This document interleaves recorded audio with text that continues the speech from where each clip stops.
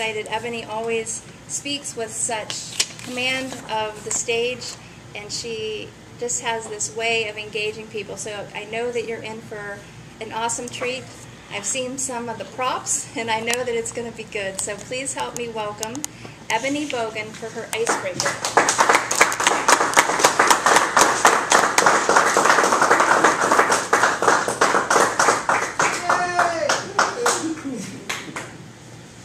You can't judge a book by its cover.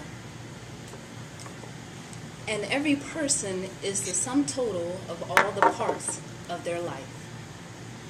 Madam Toastmaster, fellow Toastmasters, and honored guests. Picture it. United States, Ohio, bicentennial year, 1976. A bouncing baby girl was born. And she had a head full of hair. Who could think of that? I came custom ordered by my mother. My mom told God that she wanted a brown-skinned, long-haired girl with dimples and bow legs.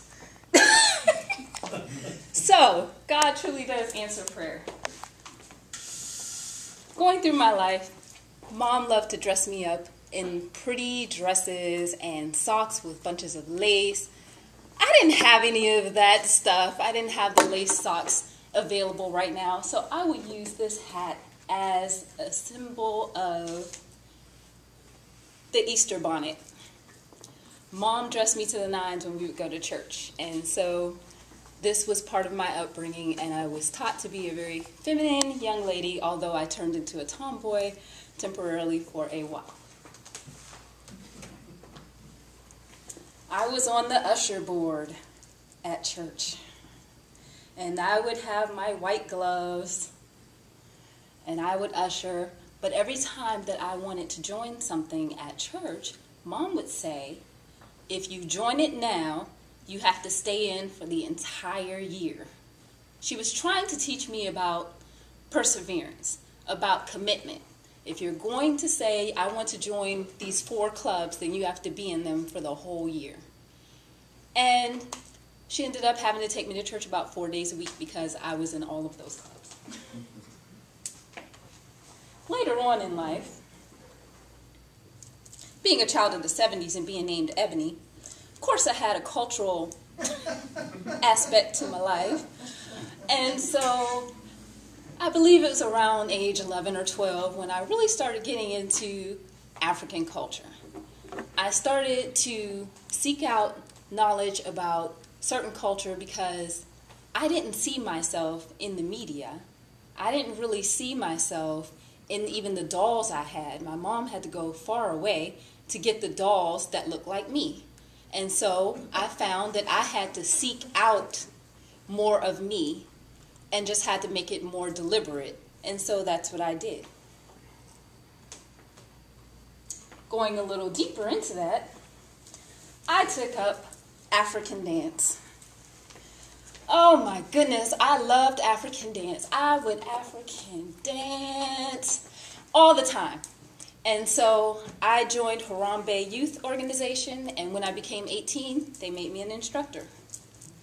That taught me cultural pride and also to take care of my body because I needed to be fit in order to perform those dance moves. Also, I would mentor younger dancers and younger people and learn how to teach myself so that I could teach others.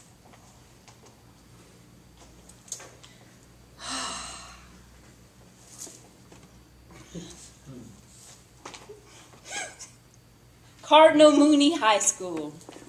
I love my alma mater. I love my alma mater. Cardinal Mooney was such an awesome experience for me. My mother took the time to make sure I had a varied experience. When I actually entered junior high, she sent me to Volney Rogers so that I could get some diversity in my life. And then Cardinal Mooney was the capstone of that diversity training as a young person. I attended this Catholic school for the first time, and I jumped in and I got involved. I was in marching band, such as it was, and I temporarily was on the track team, and I joined the choir, and it just built up my self-confidence, and I met a bunch of wonderful, wonderful people at Cardinal Mooney.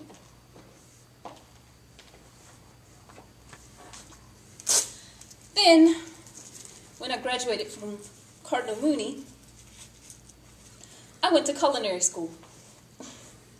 I was used to good food. I was taught that food was like love. Yeah. I heard that one time I told my mom, I know you love me because you fix me good food. And so, not just my mom, but other people in my family would definitely feed me very well. So I got accustomed to good food, and I wanted to do it. I had a heart of hospitality towards people. And so I went to the Culinary Institute. Later on, I went to YSU. Where are you?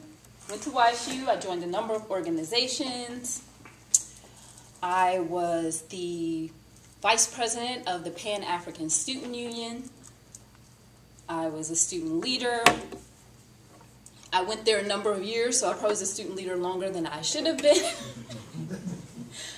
I got drafted to be somewhat of like an intern for Protestant Campus Ministries, and I joined ROTC. Yeah, this will never fit. I joined ROTC and even joined the Ranger team, which was something I did not have to do. And I was awarded these 2 medal awards in ROTC, so I'm very proud of those accomplishments, and I was very proud of the strength that I gained by being a cadet at YSU in ROTC. I was proud I could actually run 2 miles without dying. I took karate. Yes, this is actually my gi. It's too big. They didn't make them small enough for me.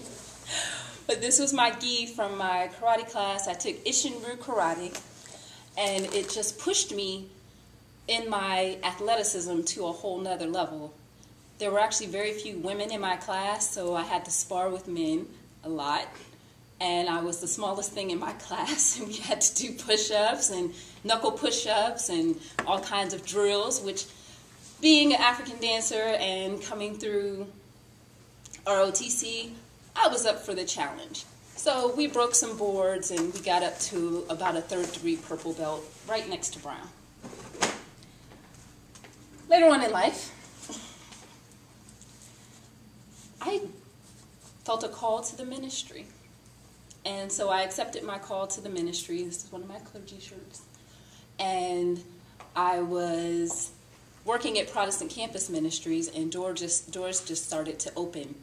I was at Martin Luther Lutheran Church, which I had never even been to a Lutheran church, and I was the youth director and then became the full-time outreach director for Martin Luther Lutheran Church.